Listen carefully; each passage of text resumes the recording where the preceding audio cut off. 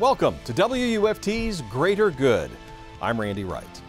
WUFT is proud to present this storytelling series about the organizations and people in our communities that truly make a difference. This episode features an alliance of drug prevention coalitions and a foundation creating a living history site at a national historic landmark. Learn about a group supporting the crystal clear waters of a state park and an organization pairing service dogs with veterans.